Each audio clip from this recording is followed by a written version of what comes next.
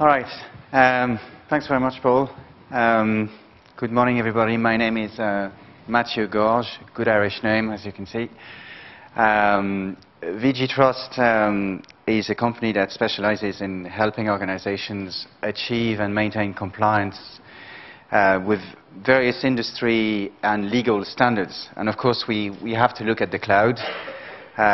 So what I'm going to do over the next little while is I'm going to provide you with some information about PCI itself, the evolution of PCI, and why PCI is spending a lot of time on the cloud in terms of the implications of moving data that has to do with credit card holder onto the cloud.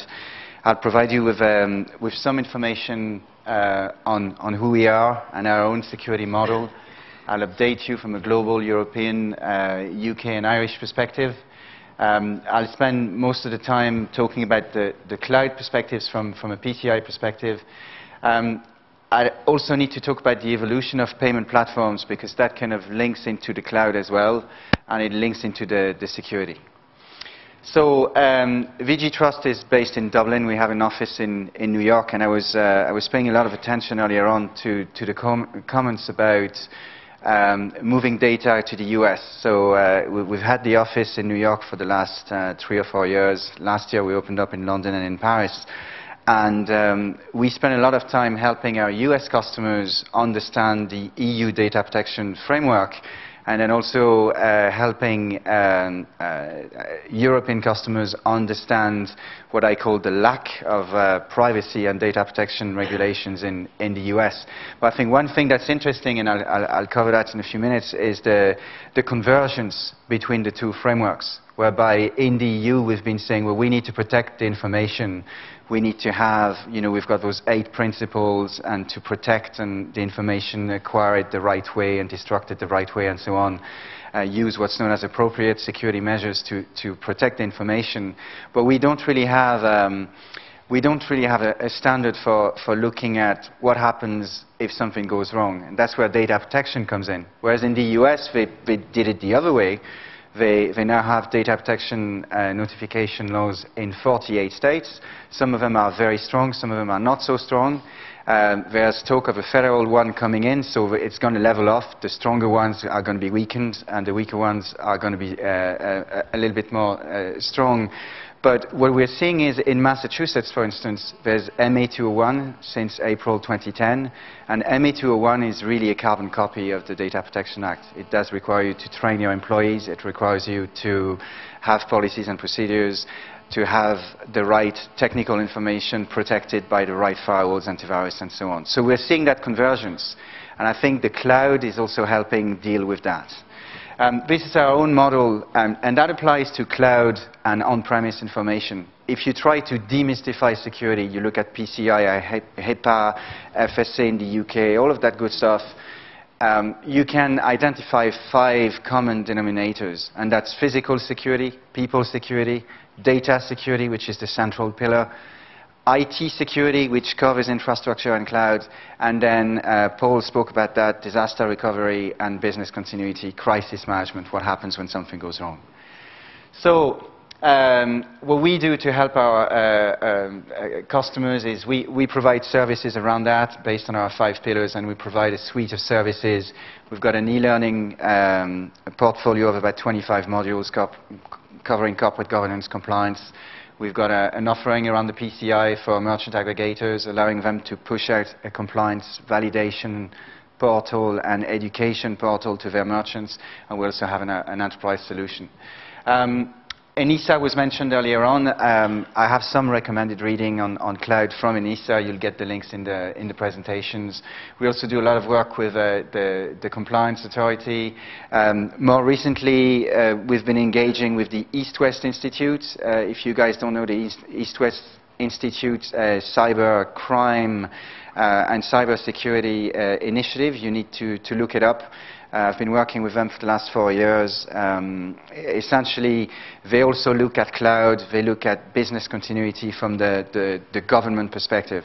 So what keeps me up at night is not really the Patriot Act, although I am somewhat concerned about it. But what keeps me up at night right now is critical infrastructure protection. And in fact, from an Irish perspective, there hasn't been any major audit done of any of the critical infrastructure protection in Ireland, whether it's cyber, physical, water, ATMs, and so on. And I think we distinctly need, as Ireland Inc., to lobby the government to do that. I'm also, for my sins, the chairman of Info Security Ireland, which is the platform from the Irish government that promotes Ireland Inc. as a center of expertise on the global scene. And there's 6 founding members, some of which are in the room. But basically what we're doing is we've met with Minister Bruton on a couple of occasions. We are calling for the government to appoint a chief security officer to advise the government departments not to leave memory keys on trains or on the Luas and that type of stuff. But also what we want to do is we want to get a spokesman or a spokeswoman for the government in terms of security in Ireland. And I appreciate that the Irish government has bigger problems right now, but I believe that if you forget the tactical issues, if you look at the strategic issues in terms of security and cyber threats and so on, we really need Ireland Inc. to do this. And so on another note, if you guys want to get involved in Info Security Ireland, talk to me afterwards. I can't talk at a security conference this year without talking about the elephant in the room. And in fact, the elephant in the room was mentioned by Andy and by Paul. And it's about managing your third parties and understanding that whatever happens, whether it's for payment card industry-related data or any type of data, you are ultimately responsible for the data that you have. And that was seen with the Epsilon bridge in the US. Of course, I'm going to have to mention the one that I get the most mileage out of this year, which is Sony. I mean, Sony couldn't have done any better for any security professional speaking at conferences this year, and we use them all the time. What really drove me crazy about Sony is that an organization of 160,000 people did not have a chief security officer until 3 months after they got breached. And that is an issue. Paul mentioned Facebook. I'll speak about Facebook again. I believe that the latest figures are that they have about 800 million users. One of the other interesting facts about Facebook is that they have actually published a number of average minutes per returning user per month. So if you divide that by the number of users, you get about 23 or 24 hours. So I guarantee you that those 23 or 24 hours are not spent at the weekend. They're spent on your time. And so there's a cost and there's a security implication on that. In terms of the payments industry, this is a definition that I took from CyberSource and their annual security report. So it's a bit of a mouthful, but I'm going to read it very quickly. Payment security entails managing and securing payment data across an organization's full order lifecycle, from point of acceptance through fraud management, fulfillment, customer service, funding, financial reconciliation, transaction record storage, presence of payment data at any of these points, whether on organization systems, networks, or visible to staff, exposes the organization to risk. Great. So what does it exactly mean? It means that we need to manage that information. It's about securing the data throughout the life cycle, from point to point, whether it's encrypted or not. Talk about fraud, financial reconciliation to make sure that nothing gets lost. And Paul spoke about that earlier on. There's information going in. Is the information going out? Is that the same? And then the issue of storage, and I'll talk about e-discovery again. So the presence of payment data at any of those points, whether on organization systems, networks, or visible to staff, exposes the organization to risk. So really what it means at the end of the day is that the presence of payment data exposes the organization to risk. So if you don't need payment data, don't take it, and mostly don't store it. And therefore, you really need to be able to understand your own ecosystem. I always talk about ecosystem diagrams, and people look at me and say, the French-Irish lad has lost it again. But really, what I mean by that is you need to have a network diagram. And when I ask for a network diagram, typically what I get is this, right? And And it's a blank screen. But really what I want to see is I want to see something that's going to show me your security zones, something that's going to be up to date, that's going to be part of maybe an ISO process or maybe an internal process, whichever way you want to call it. But it has to be something that you can demonstrate that you're in control of your data. And the idea of controlling the data was mentioned earlier on. Now, if you use a cloud service provider, he needs to be in your red security zone, because even though I do agree with Paul when he says that most cloud providers can probably secure the data better than you ever will, at the end of the day, they're not within your environment. So you're entrusting people with stuff that it's your business. And there's also legal implications on that. So when you create your network diagram, your ecosystem diagram, you really need to make sure that you include your cloud provider. And then for each zone, you'll end up with a dedicated network diagram. And ideally, a data flow diagram that says, this is the data, this is where it's coming from, this is who I'm acquiring it from, this is who I'm holding it for, this is how I destruct it, and so on and so on. So, moving on to PCI, I think the 2010-2011, we're nearly at the end of 11 now, period has been a very busy time for PCI. First of all, it's clear that the US remains the most compliant area in terms of geographical spread and adoption rates. However, Europe is gaining traction. And in 2010, Jeremy King was appointed as European Director for PCI. He's done a very good job at recruiting participating organizations. And of course, if you either process, store, or transmit credit card data, even though you might be using a payment service provider who themselves might be PCI compliant, you yourselves need to validate your compliance. And if you are doing that, I would highly recommend that you become a participating organization of the Council, because it allows you to get input into the next draft. It also allows you to go to the community meetings, which are very good for networking. They're also very good for learning about the technology and where things are going. PCI was updated in October 2010, and so the life cycle of PCI is a 3-year life cycle. But what they do is, during those 3 years, they actually publish guidance papers. They also publish informational supplements that allow you to address new areas such as mobile and cloud, and I'll talk about that in a minute. So the papers that came out this year: tokenization, wireless, virtualization, which is the one that talks about cloud computing, and I'm going to provide you with more information on that, and then mobile. And right now, mobile is very big because payments are going mobile. I don't think it's the end of cash. I don't think it'll be ever the end of cash, but everything is going mobile at the moment. Sorry.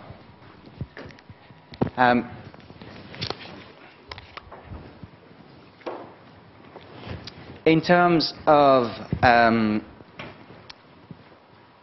other developments, Visa TIP, the technology program from Visa, which is based on the prioritized approach, the prioritized approach from PCI, allows people that take more than 75% of their transactions through EMV to kind of get an exemption from validating compliance with PCI. But if you read the small print, it doesn't actually exempt you from being PCI compliant. You still need to be PCI compliant. So in the industry, there's not rumors, actually, at this stage they're no longer rumors, but it's actually proven that the whole idea behind Visa TIP was to force the US to go chip and pin. Right now in the US, you go into, as a good plastic paddy, what I do when I go to New York is I go to an Irish bar, right? And I end up on an Irish bar on 3rd Avenue, and I order a pint. I give my credit card, and we say, would you like to leave it open?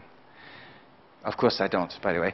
But that's what they do. And your credit card is behind the bar, and essentially, because there's no chip and pin, anybody can say, oh, that's my card, I want to sign for that. They sign Mickey Mouse, and they go away with your card. And chip and pin going to the US, there's 5 major banks that have been pushing chip and pin into the US. The council actually reckons that EMV is not really going to take off in the US, that everything's going to move directly to contactless and NFC and mobile. But it's something to look into because that also has implications for the applications that run all of that, most of which are actually based on cloud. Paul already spoke about data protection, but I wanted to talk about it myself. I already spoke about the 8 principles. That figure is actually from the UK. There's been 700 data breaches reported in the last 2 years.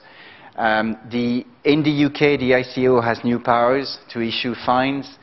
6 fines issued already. I argue that the UK government fining another 4 UK governments, and that kind of, it's okay, it's leading by example, but it's not really putting the right message out. And then if you look at the number of records that have been breached for the 2 commercial entities that have been fined, you get a price per record of £3, which is not really providing the right value either. Credit card holder data is personal information protected under the DPA. Both the ICO in the UK and the Data Protection Commissioner in Ireland have been actually saying that, as far as they're concerned, the EU Data Protection Directive states that if there's an industry standard to protect information, you need to comply with it. So if you're breached and you are supposed to be in compliance with PCI and you're not, at the time of the breach, then they'll go harder on you. Now, the issue in Ireland is obviously, whilst there's a legal framework in terms of penalties, they're not really enforced. And until they are enforced, we're not really going to see a lot of traction there. Data breach notification, I spoke about that earlier on. There's actually a very good conference coming up on Tuesday in Brussels on data protection, where we're going to unveil the new Data Protection Directive draft, which hopefully will be enacted in 2012. And I think data breach notification is going to come in. In the US, as I said, it's coming in, and there's also links to cloud there. So again, I think I have the links to the NIST guidance on cloud and how that links into breach notification later on in the presentation. I also think that in terms of payments industry, there's a threat of government regulation. So we're better off regulating the industry ourselves, because at least we have some control. In the US, in fact, that's actually gone up. There's already PCI legislation in 8 states at this stage. And it's very likely that it will become federal law in the US within 3 to 5 years, and then the EU will follow. In fact, the EU might be there ahead of that, because it's expected that the new directive draft that's going to come out next week will reference PCI DSS and ISO 27001 rather than just industry regulations. So PCI and the cloud. One of the things that was interesting about PCI this year is that the PCI has a board of directors, it's got a board of advisors, it's got executive people, it's also got what's known as security interest groups, SIGs. And the SIG that was responsible for virtualization and cloud was the SIG that's responsible for scoping PCI, i.e. deciding how you can ring-fence your environment in the diagrams that I was showing you earlier on. So really, they're basically saying the whole idea about moving credit card data into the cloud is how far do you want your environment to stretch? Because PCI states that any network component, whether it is a physical or a virtual one, that transmits, stores, or processes credit card holder data is in scope and therefore needs to be protected. So if you move stuff to the cloud, part of that cloud environment is going to become part of your network that's in scope. Now, obviously, the cloud provider also needs to be PCI compliant for the data that they host for you.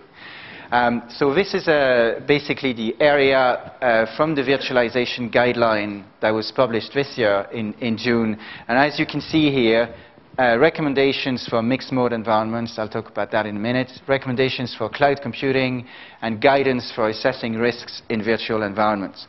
So they have about 20 pages on that.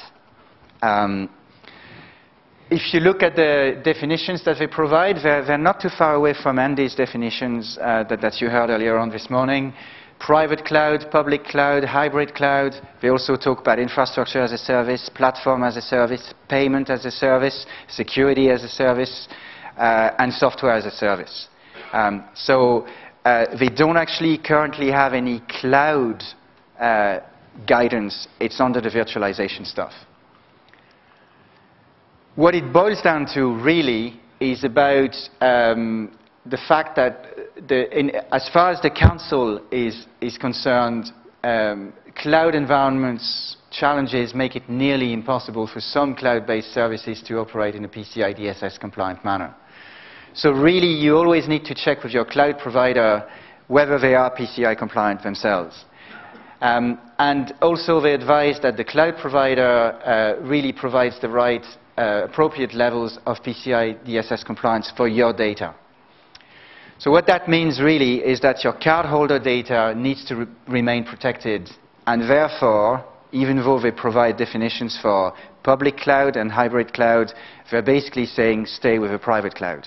Right now, they're not really saying that you can go anywhere else.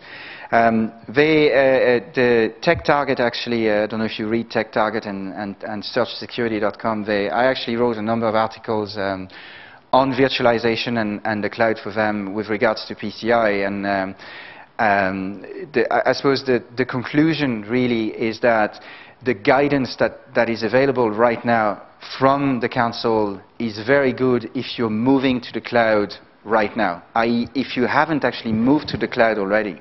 Because the guidance is really good for greenfield sites, but if you've already moved to the cloud and you try to retrofit all of the good guidance that's in there, it's going to take you a lot of time. You'd nearly be better off moving from one cloud provider to another, and then you go back to the issues that Paul was mentioning earlier on, as in, can you get to the data?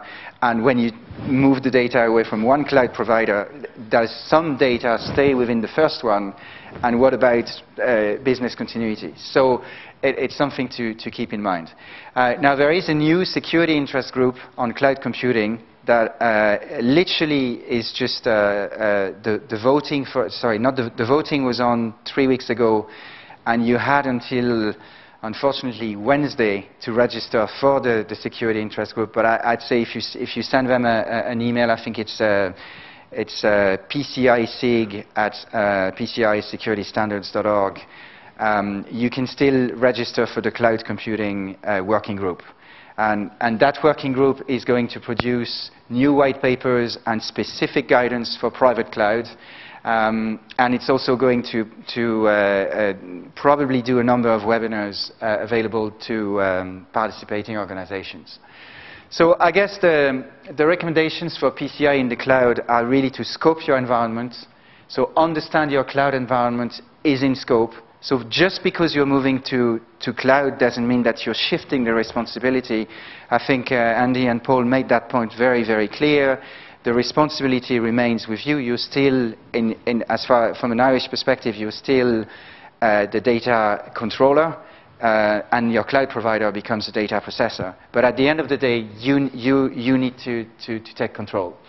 Remember that all network components are in scope. So that means that whoever is looking after your information within the cloud provider also needs to be trained under requirement 12.6 of PCI. So you need to make sure that they're trained. Now, if your provider is PCI compliant, they're more than likely training their staff on that.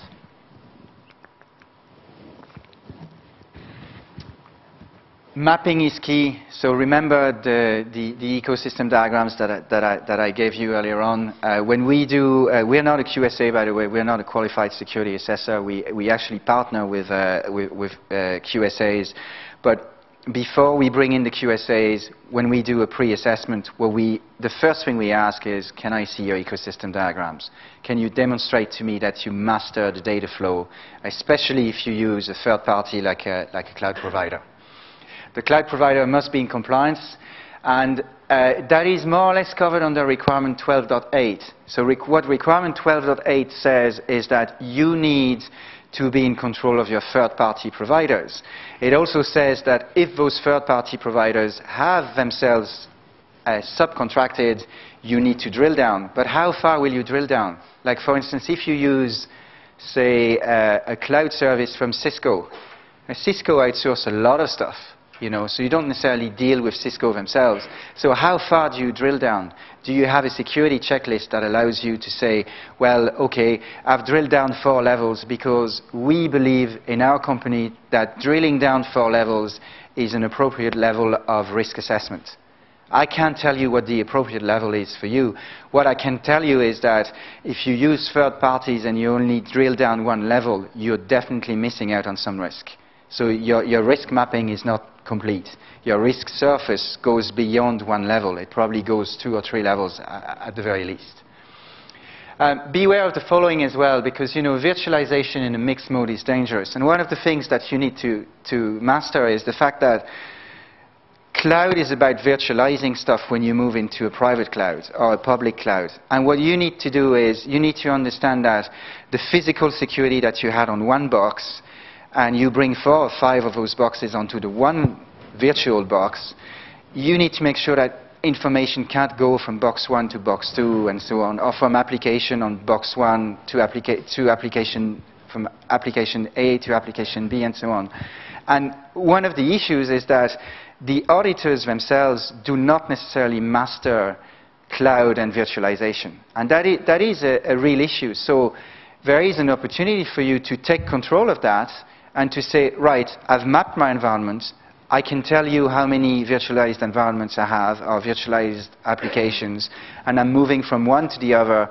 And one thing I would definitely advise against, even though the paper says that you can have a mixed mode, is to go for that mixed mode where you end up with a virtualized environment on which you have a mix of credit card holder data and not credit card holder data. Credit card holder data, A, don't keep it if you don't need it.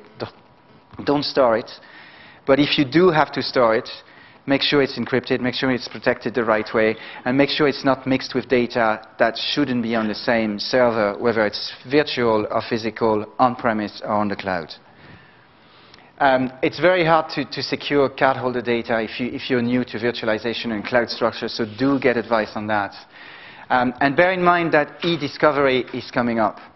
E-discovery is very big in the UK, it's very big in the US, and one of the challenges with current cases at the moment with e-discovery is the idea of having data hosted on a cloud provider that maybe might be regulated in Australia or in China or in Japan or in the US. And, you know, how do you get access to that information in a timely fashion? Because the last thing you want is to say, well, actually, I can't get access to that data because really they won't send it to me. At which stage somebody's going to say to you, but should you not have thought of that when you signed the contract? Should you not have the right clause for that in your contract? ISO was mentioned earlier on. I think ISO is a good platform to scope any environment, but especially for payments. Your cloud assets must be included. Now, within ISO, you know that you define your scope, you define the assets within the scope, you have an asset registrar. Oh, hold on, an asset registrar, but that's on the cloud. So how am I going to get the serial number of the server that the cloud provider is using? Because really, I should get that from my asset registrar. So I really need to talk with the cloud provider to make sure that I've got all of those assets covered. I can then have a risk assessment and a risk treatment plan that actually covers my cloud assets as well. And really, it's a continuous thing. It's for continuous compliance. And continuous compliance in the cloud, because it's moving so fast and everything is moving to the cloud, whether we like it or not. It has to be an ongoing thing. So the bottom line is that it's all about managing your data and it's all about managing third parties. And I would highly recommend you go down at least 3 or 4 levels. So I suppose I'm going to give you my 2 cents on the evolution of payments. There's always new types of payments coming up. Checks are definitely going out of fashion, that's for sure. You know, there's dates, they keep being pushed out, but checks are going away. But I don't think cash will ever go away. I think you're always going to get a little bit of cash. Having said that, prepaid cards are coming in. SEPA is obviously well, it didn't deliver on what it was supposed to deliver, but it's getting there. It's making payments faster. But we are now moving to contactless, where you can do a lot of stuff with one single card. And mobile payments are really, really coming. I'd hazard a guess that within the next 2 years, you'll be taking your mobile device and you'll be exchanging €5 with me just by tapping. The technology is here. All of this is in the cloud, right? So, I mean, the security implications are massive. And we spoke about Facebook earlier on. I was actually delivering some Facebook, some social networking training in the UK last week, and it was very interesting because it was a call center, and I delivered it to the managers first, and then I delivered it to the staff, and the staff were much younger than the managers, and I had a show of hands of who's using Facebook and any type of social networks on their mobile phones. And all the younger crew were saying, oh yeah, sure. I mean, we barely use a laptop anyway. Everything we do is on the mobile. So if you start doing your payments on the mobile, you also have your Facebook here. That device becomes a major point of failure in your whole financial ecosystem from a personal perspective. And then if that's mixed with business information, you really have a problem. The other thing is that the mobiles are being used as a physical or logical terminal for payments. And again, that's why the PCI Council has started an interest group on mobile. They've published the first white papers on mobile. They've actually issued 3 levels of classifications for approving mobile payments and mobile providers. And it's kind of interesting to watch. It's going to be very interesting over the next few years. So we spoke about accountability earlier on. And I think one of the things that we need to watch is the fact that operators are becoming banks because they don't want to miss out on all those new technologies. Banks are becoming payment platforms for everything. And are we ever going to replace the cards? I don't think we will. But I think that the cards themselves, and if you look at the acquisitions that Visa and MasterCard and Amex are doing at the moment, they're moving into social media, they're moving into mobile operators. It's not by pure fluke that Google acquired a mobile company. And I think that another thing that's very interesting is really the social networks, because they are on the cloud. And the final point that I wanted to mention is the idea of security and geolocation. And the example that I use a lot is the GPS, right? So if you've got a GPS and you've got the option to put your home address on the GPS, right? Don't do that. Because if somebody steals your car, they'll get to your house faster than you because they have your car and they have your address. And really, if you need the last 2 miles, if you need directions for the last 2 miles to your house, you have bigger problems than IT security. But I think geolocation is really, really big. You look at Facebook, and you look at the fact that on Facebook you can advertise where you are, even on LinkedIn. Now, for some, you look at my job where I literally live in the cloud, traveling from one country to another. Maybe for my job it's interesting to say, well, I'm speaking at that conference. Maybe I have no other choice but to do that. But does everybody need to do that? Because, if I'm in New York, I'm obviously not in Dublin. If I'm not in Dublin, I'm not in the Dublin office. And I'm not at home, So I think that the geolocation thing, I'm waiting for the next major security incident related to geolocation and mobile. This is really moving forward, and we really need to pay attention to it. So whilst I do have some concerns about social networks, I will ironically leave you with my LinkedIn details. Feel free to reach out. This is the recommended reading that I'd like to leave you with. ENISA have published something on cloud computing. It's good. It's a good start. NIST have published a version 1.0 of 500.293, which is their cloud computing standard. The next version will probably be better, but it is actually a good start, and I'd highly recommend that. If you can't sleep at night, read NIST. It's very good. So that's me. Thank you very much. Thanks again, Paul, for the opportunity to speak. Thank you.